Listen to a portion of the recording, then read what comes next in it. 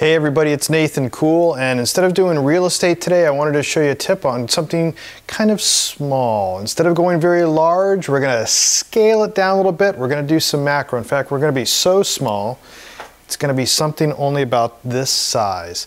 Now, I found a really neat rock. I find some fossils from time to time, and I like to look at them really close, but this is also not just for hobby. This is something you can do for product photography. So this is the setup that I usually use for product photography, and I'll get into that in more detail a little bit closer on it. But I'm going to show you not just how to set this up, how to light it, how to use a macro lens to get that, but you'll never get everything exactly tack sharp unless you do some stacking. What we're going to do is we're going to take a bunch of exposures. We're going to do it at different focal lengths. It's super easy to do because Photoshop knows how to take that stack and make it all work. Now, I'm going to do something with a whole lot of light. Boom! But you don't have to do that with this. This is my product setup, and it's using Einsteins that I also use for doing a lot of my fitness photography, portrait photography. I usually don't haul these out when I do real estate, but they work really well for doing this. But you can do this with speed lights. You can also do this with a lot of natural light also. By doing it this way, I've got a lot of highly diffused light that I can put into this. So before I get into the setup and how I'm going to do that, let me, on the broader span of things, show you why I'm doing this with this big setup. So I've got some bounce umbrellas. I've got these Einsteins. They're very powerful lights. And I want to be able to shoot at about f/16, and that at least, so that gets me a good depth of field to start with when I go through my stack. So I need a lot of light, but I need to make it even. And I want it to be soft because there's so many little cracks and crevices, little nuances, and I don't want anything in the rock, especially we're working with quartz, to just glare out. And that's the same thing when you're shooting diamonds and other stuff. There's other tricks to that, but one of the basics of getting into all that is highly diffused. So bouncing some light off umbrellas really helps. Natural light also is highly diffused, but you'll notice that you will have some challenges unless you can really control the light, but it's a good way to start out. Also, I've got what's known as a product tent or a diffuser tent, and so it's just a lot of diffuser material. These things aren't that much. They fold down, collapse, and they just roll up into, or fold up into that tri-format that you have in a circle that normally comes in like your reflector pack. So having that all together, I've got a lot of diffused light coming in from everywhere. So small little tiny subject in there, but a whole lot of light. I'm not going to get too harsh of shadows. I'm going to be able to get the detail that I want. So let's take a closer look at how I have this actually set up. Okay, so here we are, a little closer look at what's happening. So inside the product tent itself, I've just got some black paper. This is just some Savage black, standard black background paper, and I've just cut it so it can fit inside of here, rolled it over a book that's just laying in there, so I've got a little bit of a platform to then lay the rock with the quartz. I've also got then a little dime next to it. I like to show the relative size of everything that we're doing. On the camera, this is a full frame Nikon. It's just an older D600. I've got on it an inexpensive tack lens. It's their f2.8 macro lens, 100mm. And I found that to just be an outstanding macro lens. It's a little funky to try to work with some of the ring and everything, the manual focus, and you'll see me play with that in just a second. But otherwise than that, I mean, if you don't have a macro lens, you can try it with other lenses. You're going to have to crop down quite a bit. You're not going to get a real poster size image. So using the macro, we've got a lot of detail, and I really recommend this lens. This is a fantastic, the tack f2.8 100mm macro lens for a full frame. So with that then, I use cactus triggers on everything, and one of the most important things here too that I find, especially if I'm going to do product, this is for someone commercial, not just for hobby, you got to use a light meter. So with that then, I'm going to meter the light inside of it. I'm going to trigger the lights before I actually take a picture, and I'm just going to see where we are. So I'm going to get my bulb kind of close to where those rocks are and just close my eyes and boom. And we're at about f/16, so not looking too bad. A little bit high on the f/16 side, but that's okay. I'd rather be just a slight bit overexposed. I'm shooting in RAW, so I can tone that down. If I'm a little under, I'm shooting at ISO 100, by the way, so I've got a lot of detail. But if I had some shadows, I'd get some noise in there, and that's going to throw off some of the focus stacking that I'd be doing. So anyways, with that in mind, I've got that all metered. I'm happy with it. If not, I'd be adjusting stuff. What I'm going to first do is I'm going to just focus on the very bottom edge of the rock, and that's where I'm going to get my automatic focus point. Now, a lot of people will say that you should really do manual focus the whole way through when you're doing macro photography. Yeah, my age and my eyes and having to wear these glasses that are actually trifocals ain't gonna happen. So anyways, I get that focal point, and that's my starting point. And now what I'm gonna do is I'm gonna take a picture, and then I'm gonna turn the focus ring just a little bit to focus my depth of field a little farther, click another picture, adjust the focus ring again, take another picture, and do that about 9 times. You can do it as many as you want. You'll just have more and more pictures to work with. You can probably get a lot more detail out of it. Don't worry, Photoshop's going to figure all this out. And I'm shooting at a high enough shutter speed. I'm not really worried about moving the camera. Also, Photoshop's going to automatically align the layers anyways during this focus stack. So I'm not worried about triggering and moving stuff. I'm going to touch stuff all over the place. So anyways, here we go. So I'm going to start just shooting my stack, and I'm going to go boom. I'm going to change the focal point, fire, change the focal point, fire. Do that a whole bunch of times. Good. We've got our stack. Now let's take that stack into Photoshop and see how it works.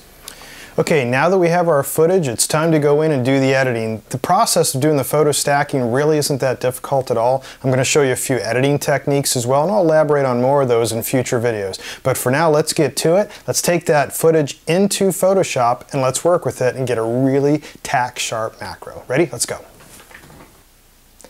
Now, as you may recall, what we were doing is going in very close. So we were just doing shot after shot after shot. If you look in here at 100%, you can see our first shot. We see a lot of great focus but at the very edge. But even though we were at f16, things in the background, like what looks like a tooth, is out of focus. So when we go in even closer, let's take this guy. He was the second shot. We can see that we start getting some focus showing up in these other areas, especially the third shot, even more focus. So we need to take these in. And by the way, I took all these shots, they were raw, and I converted them into TIFF, not using Lightroom, which I've explained in other videos won't get you the accuracy that you want when you're doing just shots like this. If you're doing batch stuff, Lightroom definitely is probably the best thing, but I'll get more into that depth on that on other videos. Anyways, let's get back to the focus stacking and to take this macro to the next level. This was a very small rock. You can see the dime in relationship to it. A lot of detritus down here on the ground of it. So we're going to clean all that up. We're going to do the whole shebang really quick. Okay, so what we want to do next is, it's very simple. In Photoshop, just go to File, Scripts, Load Files into Stack. Very simple. I'm going to browse to where our TIFFs are, so I'm just going to go ahead and browse. And this is where they are for our tutorial. I'm going to select all those shots that we took and say OK. And I'm going to click down here to attempt to automatically align source images. It does a pretty good job. If you ever have a problem with this, you can edit them, all together, and then you can do, like, I've got another preset that you've probably seen in other tutorials where I automatically align these layers. But this tool does a very good job. It's just using the same algorithm after it gets all these loaded into a stack. So this is nice. Once these are all ready for us, in this case there's actually 9, you can see that there are some alignment issues. Sure enough, on the edges, some of them might actually touch the camera enough, it's completely faded. But we still need to get that focus stack going. Here's all the pictures. How do we get them all blended? Select them all. Go up to Edit, Auto Blend Layers, Stack Images, and just click OK. At this point, what it does is Photoshop is using an algorithm that goes through and finds what pixels are tight. So it knows what would be in focus. Loose pixels, basically, blurred pixels, aren't going to be in focus. That's why everything is like just kind of washed. But where it's sharp, then you're going to have a lot more detail. So it figures that out. Very smart algorithm that it has. I just love where Photoshop is now. I couldn't imagine where it's going to be in about 20 years. But this is going to blend it together. If you do see any mistakes, you're going to have masks, and you can go back and correct that yourself. But look at just what happened. It finished it up. All layers have a mask, and it's painted in where the areas it figured were sharp. Let's go in and take a look. 100% Alt V1 and use my hand tool with H and move around, and look at that.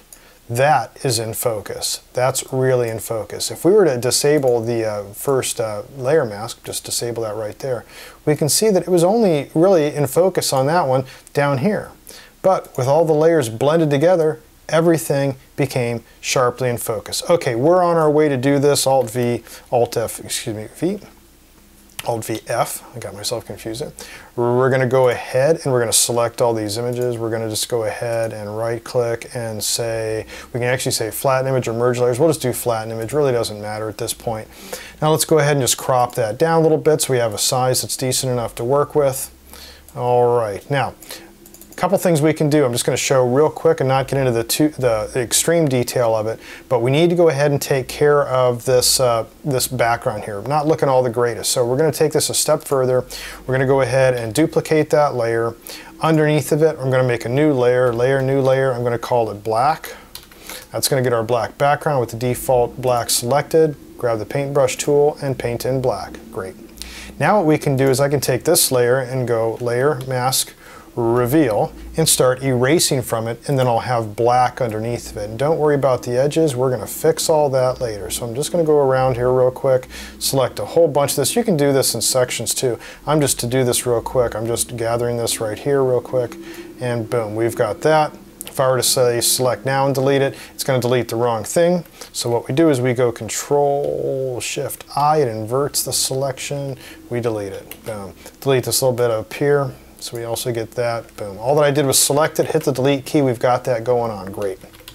So we still have this going on around here, so we're going to add another layer, layer, adjustment layer, levels, and we're going to call this one black and back. And what we're going to do is up the black slider, which is the one on the left, boom, that went away. But it also affected our rock, so we need to go ahead and erase that. So let's go out here and select our rock, select the quick selection tool, and let's start selecting around that rock. I love this tool. You just gotta love it. It just knows what to select. And you know what? It does a really good job. I'm going to turn off the levels layer so I can see even more. Yeah, see it missed a little bit down here because those levels were really extremely darkened. So we'll get that, even some of this down in here. This is so much better than using the Magic Wand tool. Thank you so much, Adobe. Okay, so now that we've got that, I'm going to go up to this layer where our blacks are, of the levels, and I'm just going to hit delete. That got rid of it. And I'm going to do the same thing real quick over on the dime. That was an easy one to figure out, and delete that as well. So that's great. Now we still have a little bit down over here, so if we zoom in, we've got that. We can just go in here now and select our eraser tool and then start erasing that off. I'm using 100% opacity in this case, but I'm erasing the mask from that tool. So it'd be harder before. I could do it here and try to get really close, but I only want to erase where I'm really going to need it. So that's why I left that layer on.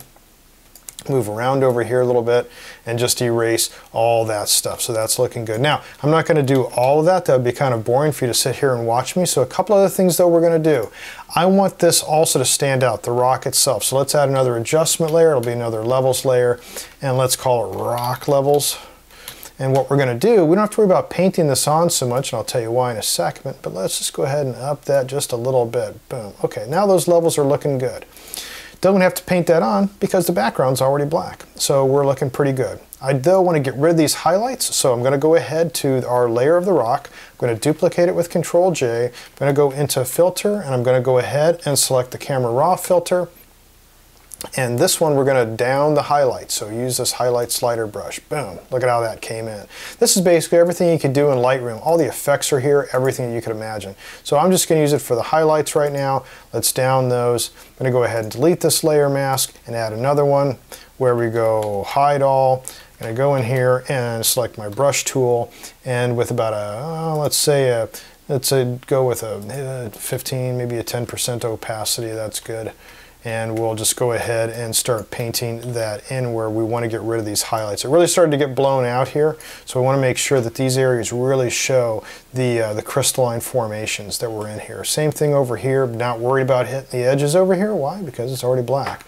So we don't have highlights to worry about there, so that's a nice benefit of working on black. If you were working on a white background, it would just be the opposite. You'd have an issue there. So okay, now we got rid of those annoying highlights that were in some of those areas. A little bit over here too on the edge of this rock. Didn't really want that. So now that's looking better.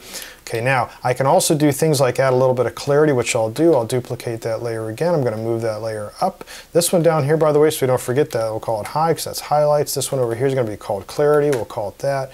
We're going to go ahead and go back into Camera Raw, Alt-T. Camera Raw filter, and we're going to just go ahead and up the clarity on that. Boom, that's good enough for this tutorial. Now we're going to go ahead and get rid of that layer mask, delete layer mask hide, and then we zoom in and we're just going to go ahead and paint in then where we want that clarity. So just a lot of clarity in some of these places, especially around the nice little details that we have here. So that's good. Now I've got clarity where I want, and I could go in more detail to do that, but I really want to sharpen it up and show that. So grab all 3 layers. I'm going to go ahead and hit Control J to duplicate all those. Right click on them. I'm going to merge layers. And now what I'm going to do, let's zoom in 100% so we can see what we're doing. I'm going to go to Alt-T, Sharpen, and Smart Sharpen. And in Smart Sharpen then, watch what happens. It's going to sharpen it up, and it's going to be super, boom, tack sharpen. You can see I'm really high on the sharpening, and that's okay. It's going to get pixelated in places if I leave it that way, but we're going to work with masks. So let's go ahead and let it sharpen like that. And once it's done, we'll just add a layer mask. Layer, mask, hide.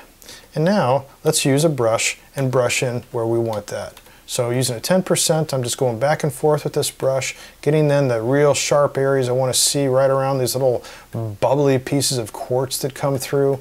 And maybe up here too, this was a real nice detail that came through where that other type of quartz crystalline formation was coming through. Can't believe I found this just on the ground. Hikers and mountain bikers were running over this, and it actually cracked parts of it. And it was very small, obviously, that's why they didn't see it, but under this microscopic look of macro, we've got something that looks very sharp. Now there's other adjustments I could do to it, but basically that's it. So when we take, once again, at the finished product, it looks like this. If we go into then 100% to check that sharpness, it looks like this.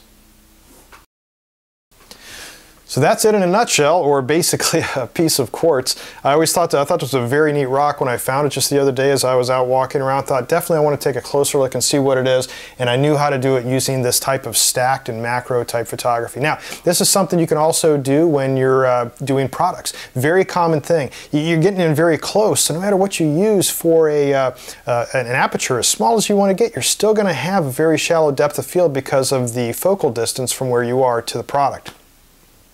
So by stacking this, you'll get that clarity, definitely that sharpness throughout the entire range. You can also use this, for instance, in real estate if you really needed to. It wouldn't be necessarily for an MLS picture, but something for a builder or for a magazine. So you want to have a room that's very tack sharp. Well, if you can't really use a small aperture and you don't have that much light that you're working with, do a focal stack. You can just stack a whole bunch of those pictures together, a bunch of different frames at different focus points throughout the entire room. You stack them all together. Now, of course, then for this one particular shot, I decided to edit it on black, pure black, so that's why I took those extra steps to do that. And of course, then sharpening at the end to really bring it out. One of the tricks, though, to remember, masks. Use a lot of masks and you'll have all kinds of versatility through your editing process. Well, anyways, that's how it's done. That's it for now. I hope you liked this video, and I hope it was very helpful. If you do, you can subscribe to this YouTube channel. It doesn't cost you anything, and as soon as one of these type of videos is posted, you'll be the first to know. Thanks a lot for watching, and until next time, take care and get out there and shoot something.